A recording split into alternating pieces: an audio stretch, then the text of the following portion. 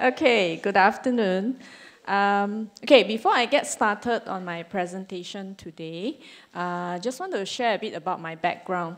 I work mostly with adult patients with different medical conditions, which include cancer. And a mother of two. When my son was younger, he had some medical condition and went through surgery and rehabilitation. And unfortunately, my mom had lung cancer, so I was also a primary caregiver.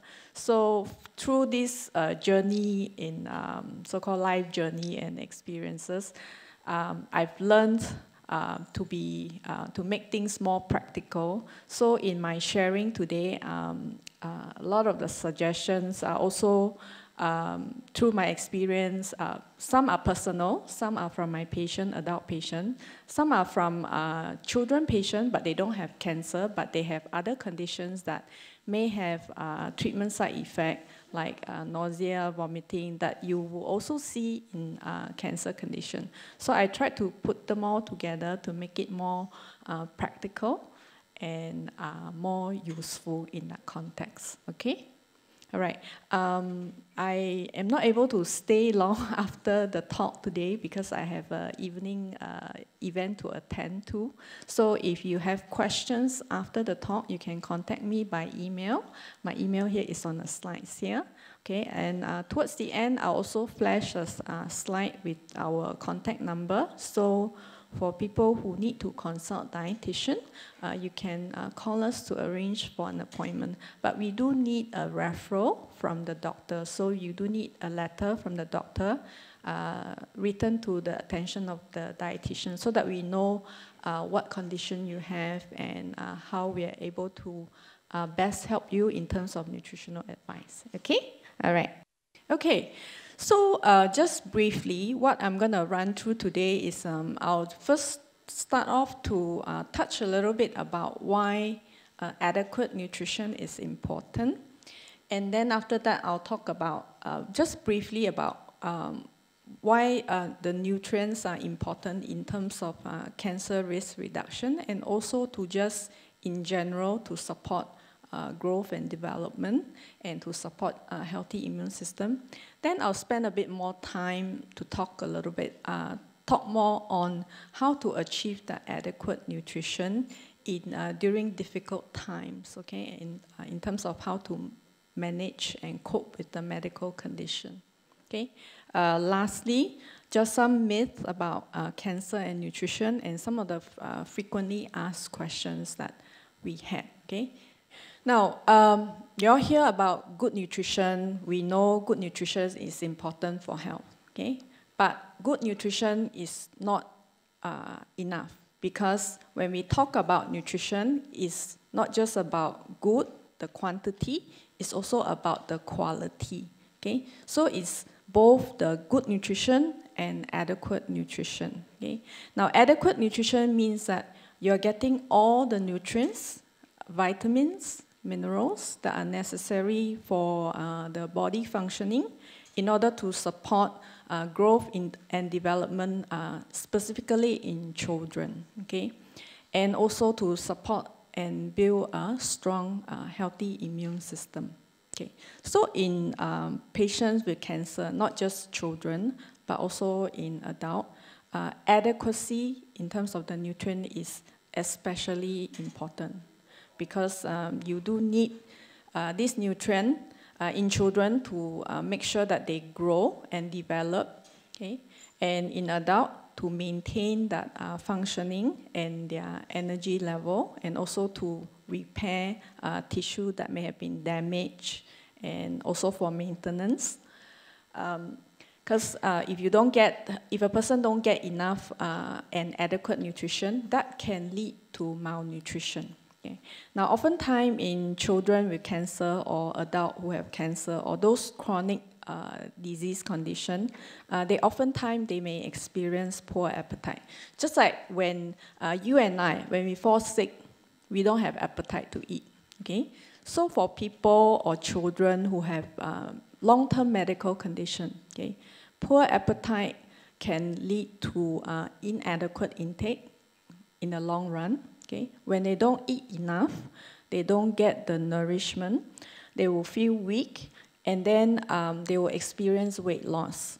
Now, when they don't eat enough, where do our body turn to get nutrition? They'll start to break down muscle.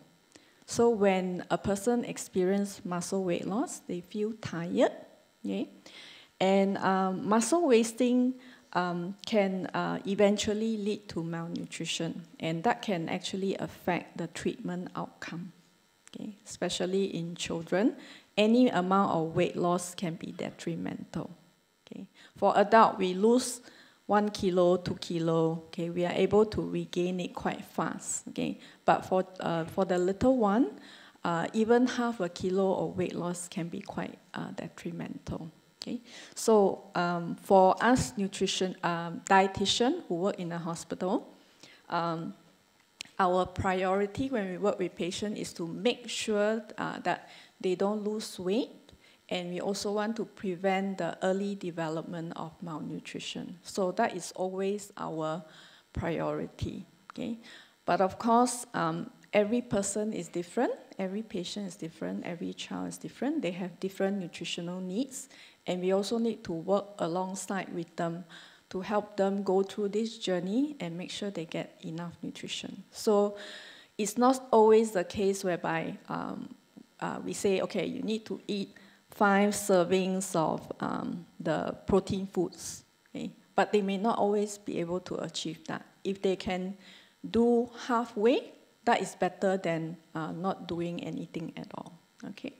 So when we talk about nutrition, the first thing that comes to people's mind in the context of cancer is that, oh, you only need superfood, okay? You need antioxidant, all these to help you fight the cancer.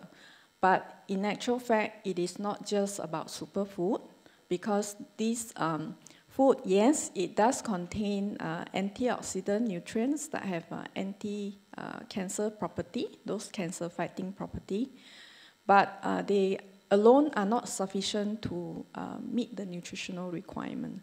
So you still need the protein, you still need your carbohydrate, you need a little bit of fat, you need the vitamins and minerals, okay? So in that context, it is all about healthy diet, okay? I won't spend time to talk about this data here, because I think earlier on, Dr. Anselm Lee mentioned about childhood cancer, okay?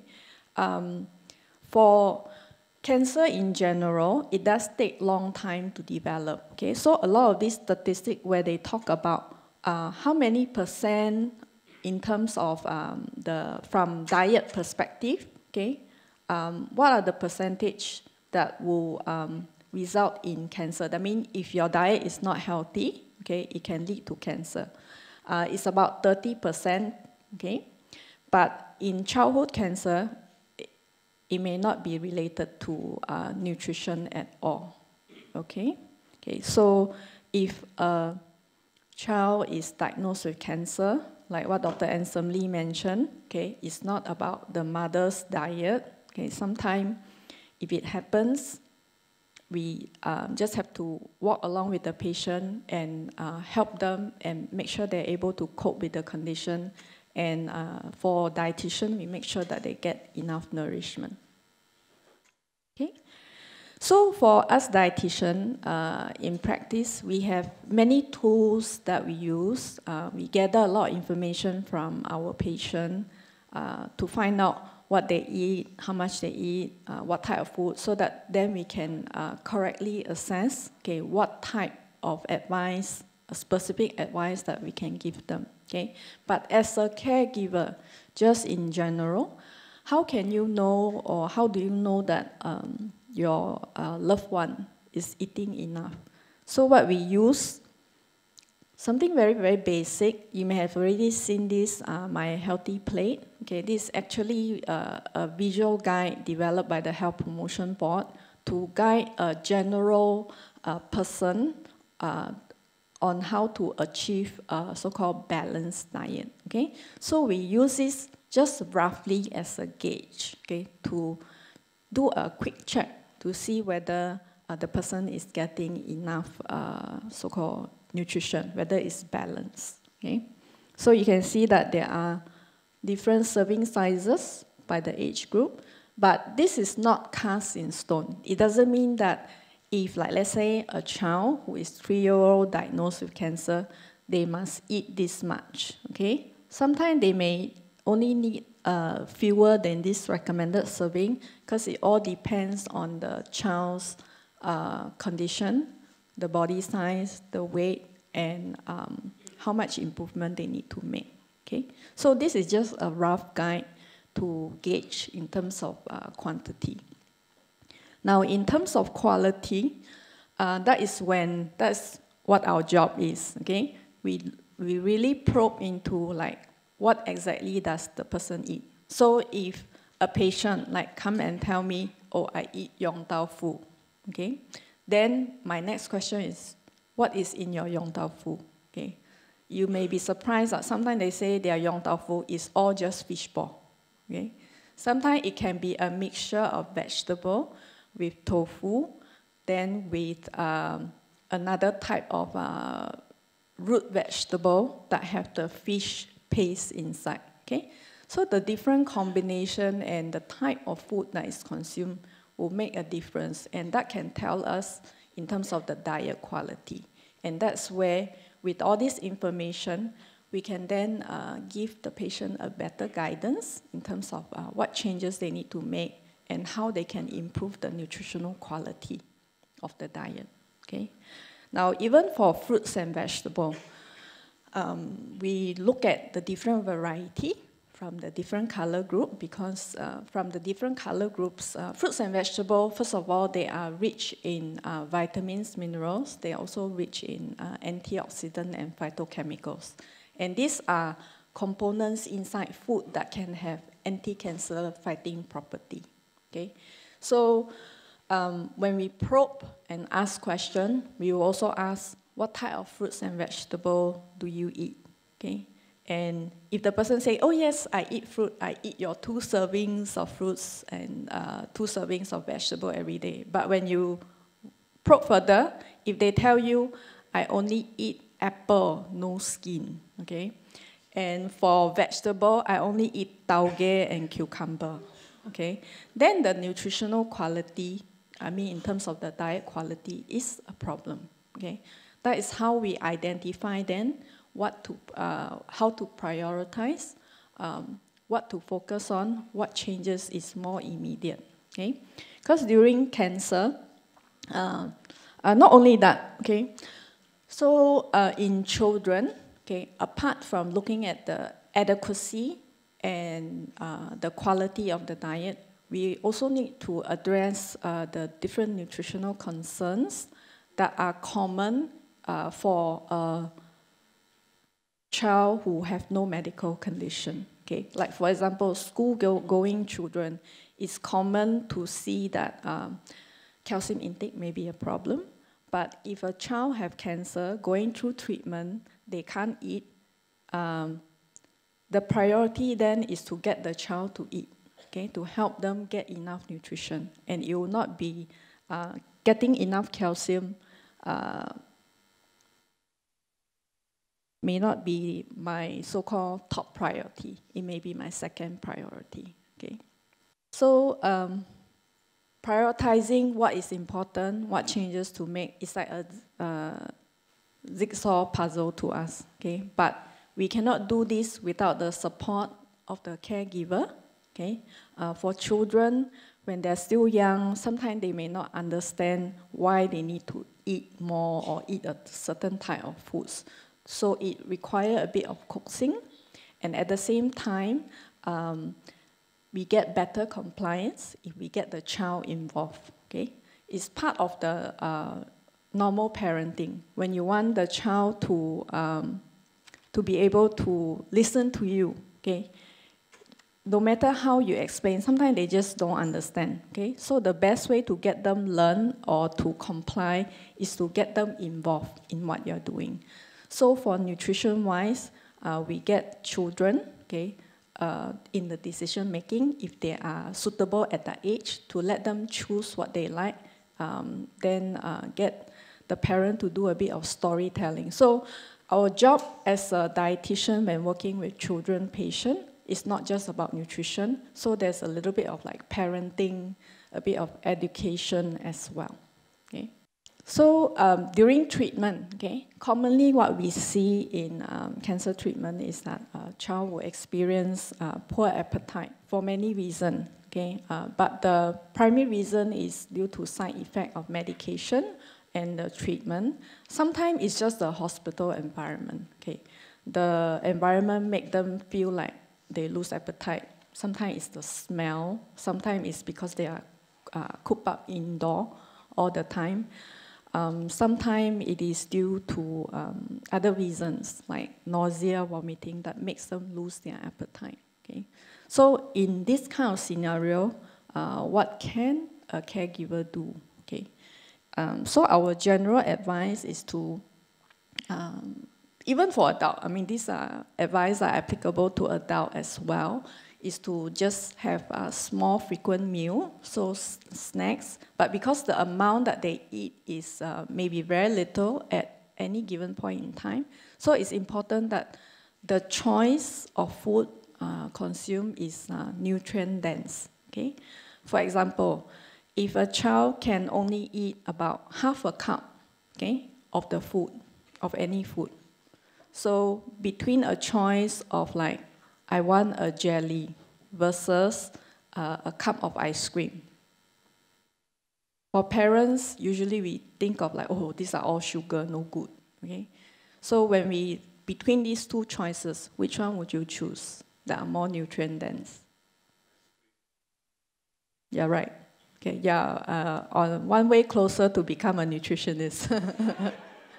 I think with the technology nowadays, with internet, you have so much access to information that many people, okay, they can learn nutrition through the internet, okay? So what makes us stand out a bit more as dietitian is our practice, okay, to make it practical and to be able to help patients manage their condition, okay? So in this context, between a jelly and an ice cream, then of course ice cream is so-called more nutrient dense because it gives a bit more energy, a bit more fat, because that's helped provide that nourishment. And at the same time, ice cream, if it's made from milk source, then it gives a bit more calcium as compared to jelly. Okay, right. Then we do allow favorite food. Okay, commonly what we see, not in my practice, because I don't usually work with children with cancer, but I work with like fussy eaters, work with children who are overweight. Sometimes they have food allergy, and in adult, they also have poor appetite. So allowing favorite food is one of our approach. Okay, many times we see in children that I work with, the parent do not want to allow the favorite food because of the perception that the favorite food is not nutritious. It's like too fattening. Like for example, French fries. Okay, when we say okay, McDonald's is a no-no, but in this case, if a child has cancer, okay, we need to balance the choice. You know, what is practical, what is ideal, okay, what is the priority. So sometimes McDonald's is okay, okay. But if McDonald's is the only food that the child will eat, then of course we will have to start to let them, the goal is to get them to eat first, okay? Then slowly work on what is a better option to replace the choice, okay? You never hear dietitians say, okay to eat McDonald's, right? Not promoting for McDonald's, but that is a common fast food, unfortunately, okay?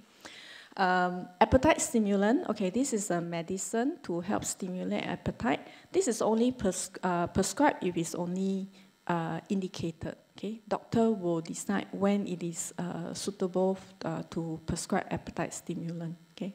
What we see in adult, the appetite stimulant actually doesn't really work for many patients, okay? So when working with people, patients who have poor appetite, takes a bit of time, and sometimes it is the patient and the the relationship, okay? So when we go in, it's not just you're a dietitian, you're my patient, okay? There needs to be a relationship, okay? Then other side effect during cancer treatment, for example, commonly that we see is mucositis. So they get some inflammation in the mouth, inside the mouth. So the mouth is all sore, okay? You can think about it like from a perspective of like when you have mouth sore, but it's covered the entire mouth, even to the back of the throat. So every mouthful of food or liquids is actually very painful. So we are talking about painful eating, okay? So when eating becomes painful, it deters a person to eat. For adult, they understand I need to try and eat. But for a child, when it's painful to eat, they will refuse to eat, okay? So again, what do? We try and encourage, try to work on soft foods that does not irritate the mouth. Those food like cookies, yes, it may be a favorite food, but cookies is so rough that it actually irritates the lining of the mouth. So sometimes those food, although it's a favorite food, if it causes further irritation and discomfort, then that may not be the best choice. Okay? Then in such instance, because many a times the intake is affected, they definitely cannot get enough, then they will need what we call oral nutrition supplements. So these are basically just like a drinks, okay, that is contain protein, vitamins, and minerals. It's something like a milkshake, but it's not made of milk. Okay, the protein is extracted from milk, and they put it into a product and formulate it into a supplement. Okay, so every bottle, for example, in adult, one bottle you can get about 300 to 400 calories. Okay, and can be easily up to 20 grams of protein. So what does this look like in terms of food quantity? So if you put it into a perspective of you drink that one bottle, okay, you will need to eat about 5 slices of bread, okay? No, 4 slices of bread and 1 palm size of chicken meat, like 1 chicken thigh, okay? That's equivalent to like 1 drink, okay? That's in adult setting, okay? So for children, there are certain oral nutrition supplements, for example, Pediasure, okay? That is a common one that we see in children that they may need. Now, in a more serious case, then the child may need tube feeding, okay, because the child needs nutrition, okay, and if they can't eat orally, can't get enough, then they need to get nutrition either through the tube, if it's appropriate. If not, then they will need to get nutrition through what we call a parenteral nutrition. That's where they get the nutrition through intravenously. So it's like a clear, fluid, sterile one with vitamins, minerals, and the nutrient, and then it is infused through the bloodstream. Okay, that's parenteral nutrition. Now, if you have nausea, okay, if your loved one have nausea, vomiting, then what do we do? Okay, again, it's any food that can be tolerated. You know, that does not cause nausea or vomiting. Okay. Now, what we see in our patients who have cancer, oftentimes, they are perfectly fine, but the moment they see food, they start to feel nauseous. What could be the reason?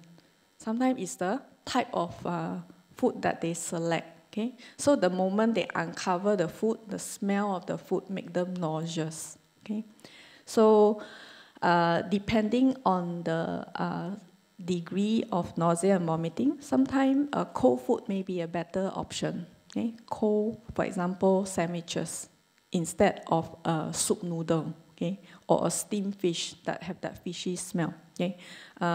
Oftentimes in our patient with cancer, and even in children, the smell of the food, okay, sometimes becomes a reason that contribute to the nausea and vomiting. Okay? It's not the medication, but of course the medication may have that effect, okay? But not to the extent of smelling of the food. Okay? Then with nausea and vomiting, we encourage sips of fluid throughout the day. So small little amount throughout the day. So they will feel like in children, it can be very taxing, okay, because they feel like they are eating whole day. So the caregiver is also very stressed because caregiver have to make sure that the child drink liquids throughout the day. So it's like all they do is to eat and drink whole day. And sometimes this can be cause fatigue, okay? Because the moment they associate with food, they think about the unpleasantness that have to go through, okay? Okay, then another one is diarrhea. That can be a common side effect, but sometimes these are more that occur later stage. It's not as acute as nausea and vomiting. So if a person have diarrhea, we will then recommend lactose-free choices. Lactose-free meaning no dairy products, the regular ones, okay? No cheese, no yogurt, okay?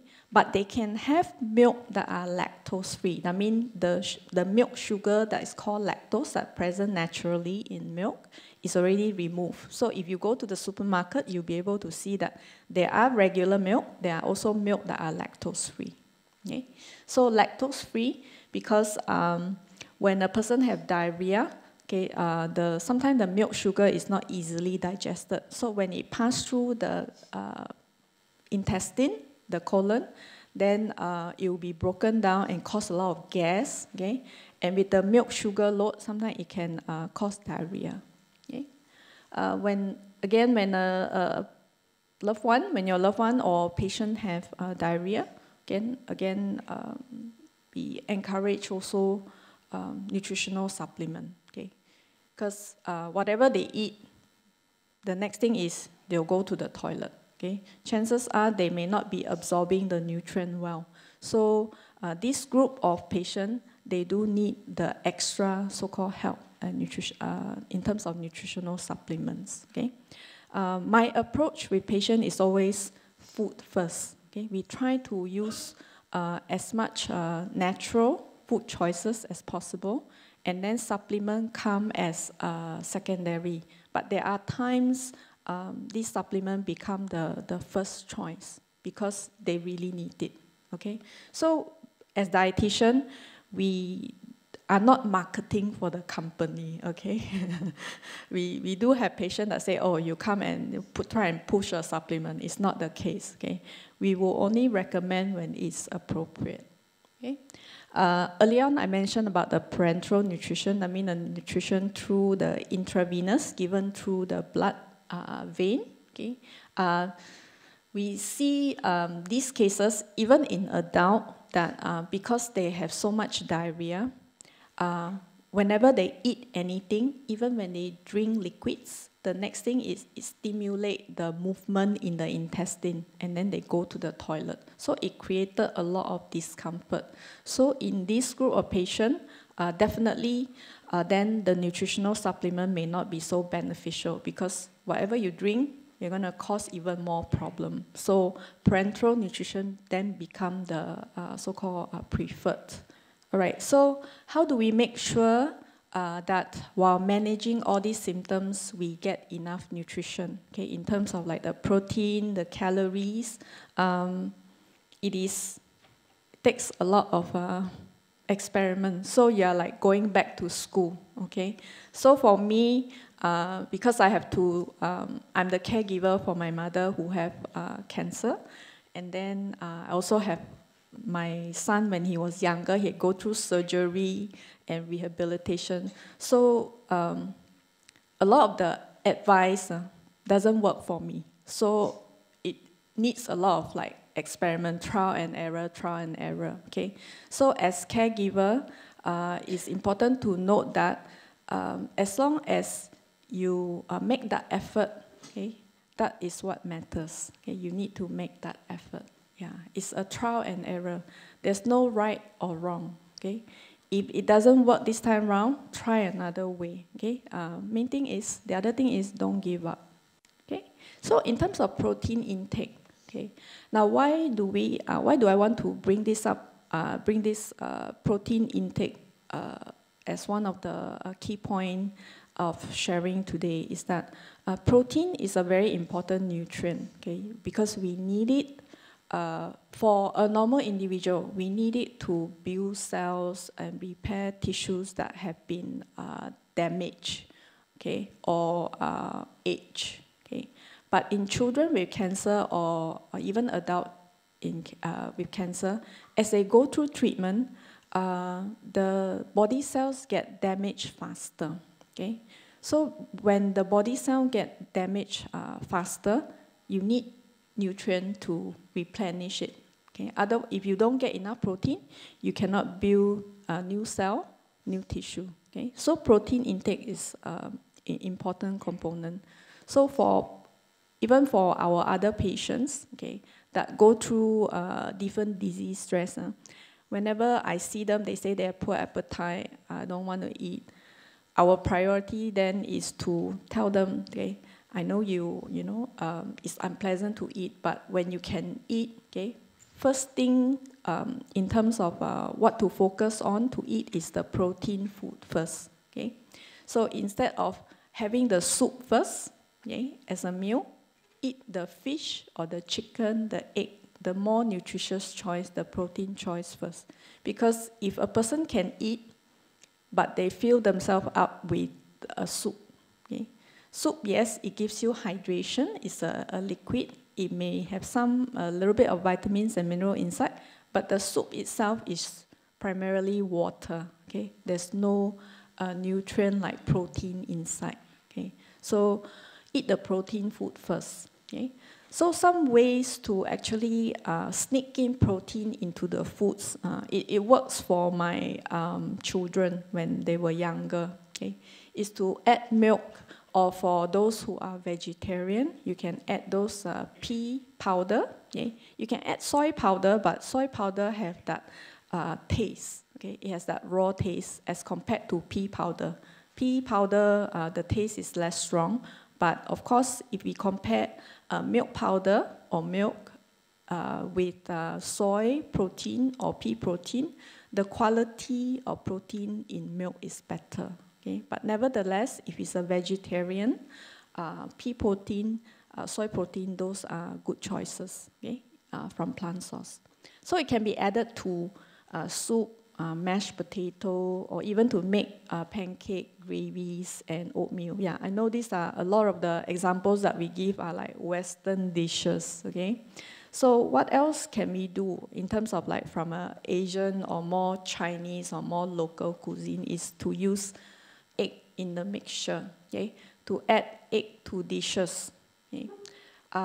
Then the other one is to add protein powder, okay? This is another resort, okay? If the food or the using food choice, okay, doesn't work, or when we don't get enough, we'll recommend protein powder, okay? There are protein powder out there that are prescribed medically, okay? Like for example, I just saw a patient of mine today who's going through the bone marrow transplant, okay? She can eat, but she will only take soup, okay? She'll drink the soup, she'll drink her Milo, but in terms of food, right, the only thing she can eat is porridge, okay? She doesn't want the noodle, she doesn't want the rice, and the moment she see fish, she smell the fish, it turns her off, she get nausea and vomiting, and that's the end of it, okay? So what worked out for us is that she agreed to use the protein powder, okay? So for every scoop, for example, there's a product out there. These are more for adult, but if it's in children, then we will see how much, because we also need to make sure that we don't overload children with protein, because their requirement is different from adult, okay?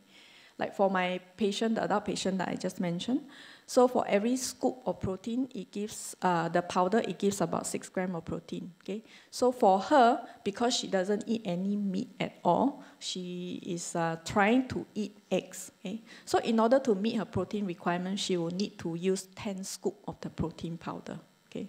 So these are ways we work with our patient to make sure that they get enough nutrition. Okay, another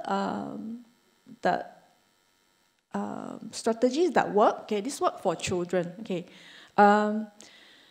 if they like cold items, okay, I know some parents doesn't really like it. Okay, they say, okay, cold food is not good for the body. Okay, make the body cool, and so usually they say it's a no-no. Okay, but sometimes that may be the thing that can help open up the child's appetite. Okay, so we can blend. Okay, if you want to use whole foods, we can actually blend fruits with milk together to make it into a smoothie. Okay, then you can freeze those fruit blend and then use it. You can make it into like a ice lolly.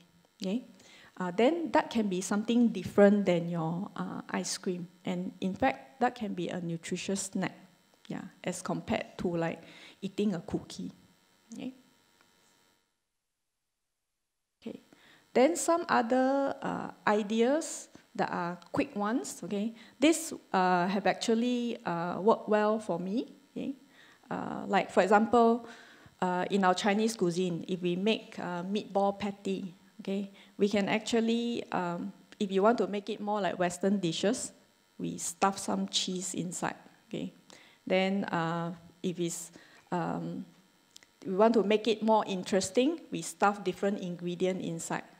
So I've made a dish to get my child excited about eating meatball patty. So what I did was that in each of the meatball patty, I put different filling. Okay, so each time they eat, it's different inside. Okay, this time it's a green pea. The next bite is like a chicken. Okay, so different ingredients. So make it interesting and fun. Okay, of course, if you want to involve the child, okay, you can also do that. But that means they already know what is inside. Okay, not so exciting already. But nevertheless, getting them involved is also another good strategy. Okay, then. Other ideas, I think these are not new ideas. You may come across some of these already. Like for example, you may see some soybean milk store that actually sell oat milk, okay, with those glutinous rice ball that comes with sesame filling. Okay, so these are actually good choices in terms of protein snacks. Okay, at home, if you want to do something on your own. Okay. Oatmeal, we always think about, oh, oatmeal, we just eat plain oatmeal, just add milk, okay? But to make it a bit different, sometimes we can say, okay, you can add some red beans, okay? You can add, if you want to make it savory, you can add some peas, sweet potato, or even add some minced meat inside. But most of the time, people like to eat it sweet, okay? Okay, one point I want to bring across about the smoothie, the first point here, okay, is that I emphasize on freshly made and then good food hygiene practice. Okay, this is more applicable to patients who have cancer. Okay, especially if they go through chemotherapy when their immune system is low, or they go through bone marrow transplant where they need to pay attention in order not to get infection. If you recall, Dr. Gopal and also Dr. Anson Lee earlier mentioned about infection. It's important to not to get an infection during treatment because that can actually affect the outcome of cancer treatment. So with food-wise, safe food handling is actually very, very important. Okay, to keep the food fresh. Okay, so any leftover, we don't recommend leftover. Okay, if leftover is, if you need to keep the leftover, then we will teach the patient how to actually keep it overnight in a safe manner. So that means the food that needs to be kept for the next day use, okay, needs to be stored in a clean container, covered, and then when it is used for the next day, it needs to be heated up to a boiling temperature. Okay, that is for cooked food. But if it's a frozen item like smoothie, okay, it needs to be kept covered but used within a day. Okay, don't keep it for like one whole week. Okay, so freshly made is a better choice. Okay, I try to speed up a bit, okay, because I think I'm running over time, and I also need to rush a bit. Okay, so vegetable. Okay, that's the next thing. Okay, protein is always our priority first. Okay, then next thing, if we can get the child to eat vegetable, then we will try our effort to get them involved. Okay, a lot of time for vegetable intake, right? Even in children without medical condition, the well children. Okay. A lot of time you hear them say, yeah, I don't like vegetable, okay? So the good strategy is to get them involved, okay? Or use it as a base dish, okay? Like for example, I gave an example here on meatball in a vegetable boat, okay? But this one will take a bit of effort and time from the mummy, okay? That means you have to go and carve your vegetable, the capsicum shaped like a boat, okay? And then put the meatball patty on it and then serve it. Then add all the vegetable into, again, the potato patty, meat patty, or more the baked dishes. Okay. Just next few slides, I'll just run through very quickly. Okay. While we're talking about adequate nutrition and how to improve the diet quality, okay, when your loved one is diagnosed with cancer condition, okay, we also get a lot of unsolicited advice, okay, or we may be also the culprit, like you know someone who have cancer, so you start sending information, okay. It's well meant, but unintentionally create unnecessary stress, okay. So a lot of times in patients who have cancer, okay, they will be they are told you cannot eat any food that contains sugar, okay. So because the myth here is that cancer cells feed on sugar. So if cancer cells feed on sugar, if you eat sugar, that means you're feeding the cancer cell. Okay? So you should not eat sugar. It's not true. Okay? Even if you don't eat, the cancer will still eat you. Unfortunately, and it's a very sad reality. Okay? You don't eat, the cancer will continue to tap on your body for nutrition. Okay? So to fight cancer, you need good and adequate nutrition. Okay? And importantly, the treatment. Okay? The right treatment and early treatment. Okay? Because all cells, they use sugar, okay, to make energy. Okay? So what's a better way, okay, to manage this is to eat healthier types of carbohydrate foods, okay, the whole grains, okay, and avoid the refined grains and sugar-sweetened beverage. Choose the one that are more nutrient dense. Okay. Then another one common one is that eating acidic food, okay, make you sick. Okay, so you should only eat alkaline food. Okay. From a scientific point of view, there's no evidence for this. Okay. Although fruits and vegetables, they are mostly alkaline based. Okay, so eating fruits and vegetables is a good choice because you are also getting phytochemicals, those cancer-fighting nutrient properties. Okay, and the thing is that our body have a mechanism to balance out the acidity. Okay, it doesn't mean that you drink or eat anything alkaline, your body will turn from acidic to neutral. It's not. Okay, even if you don't eat anything, okay, that means you don't go on an alkaline diet. Your body will be able to regulate this acidic balance, okay, to keep it in balance. So alkaline water is actually not necessary, okay. In fact, if any person taking alkaline water, they just need to make sure that it doesn't affect their digestion. Okay, sometimes you overdo, you drink a lot of days. I have an auntie, okay. In fact, my relative, they are all doctors, okay. They are self-doctors, okay. Whenever I say one thing, right, they have 100 things to attack, okay, what I say, okay. So they are doctors, so I'm just a normal person, okay. So alkaline water, if you do drink, okay, just make sure it does not affect your digestion, okay. Because if you overdo, our stomach content is acidic. Okay, you need the acidity to help with digestion. Okay, if you go and change it, sometimes it can affect your digestive ability. Okay. Then the other one is choose only organic food. Okay. Is it possible to get enough and adequate nutrition just from organic food alone? Yes, you can. But you need to be prepared to spend more, okay? Because organic food, although it's available, some are still quite costly, okay? And you need to plan ahead on what to choose, what to eat in order to get that adequate nutrition, okay? But if we compare a traditional diet versus an all organic, actually nutritionally there's no difference in terms of the nutrient quantity, okay? But if a person choose all organic, it's fine, okay? Because it's about reducing the exposure to pesticides. For those who go with the normal choice, okay, not the organic one, to help remove the pesticide, just wash and soak with water. Okay, just now I mentioned about the food hygiene part. Okay, during treatment, because the immune system is low, okay, prone to infection.